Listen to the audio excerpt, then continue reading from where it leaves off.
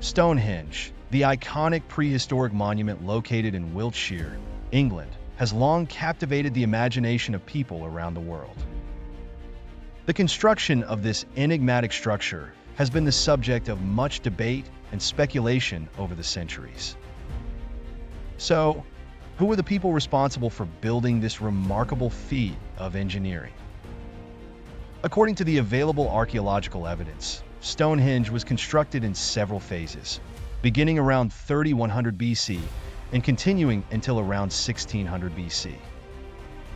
The construction of the monument was a monumental undertaking, involving the transportation and placement of massive sarsen stones, some weighing up to 25 tons, as well as smaller bluestones from distant quarries. The earliest phase of Stonehenge was likely built by a group of people known as the Windmill Hill people, who were Neolithic farmers living in the region.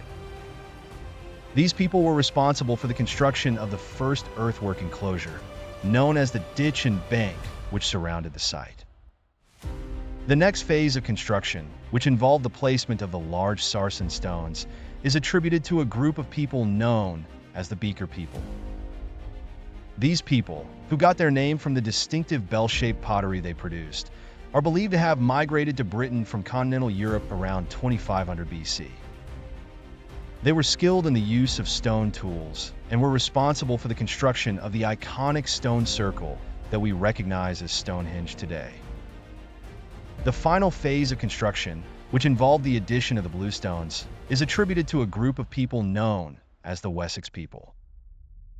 These people, who lived in the region surrounding Stonehenge, are believed to have been responsible for the transportation and placement of the smaller bluestones, which were quarried from the Windmill Hills in Wales, some 150 miles away. It's important to note that the construction of Stonehenge was not a single, isolated event, but rather a complex and ongoing process that spanned several centuries. Each of the groups mentioned, the Windmill Hill people, the Beaker people, and the Wessex people, played a significant role in the development and evolution of this remarkable monument. The reasons behind the construction of Stonehenge are also a subject of much debate. Some scholars believe that the monument may have served as a ceremonial or religious site, while others suggest that it may have been used for astronomical purposes, such as the observation of the solstices and equinoxes. Please don't forget to subscribe to the channel for more videos.